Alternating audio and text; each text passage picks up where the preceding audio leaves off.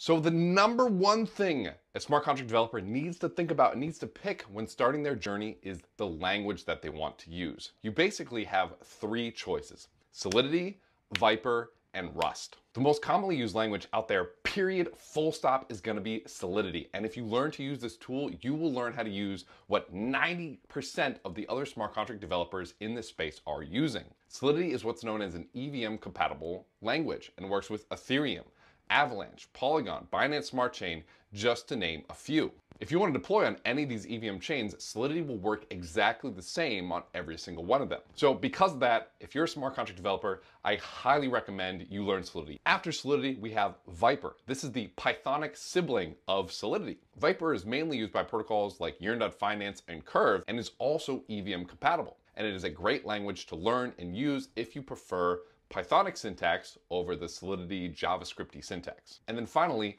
Rust.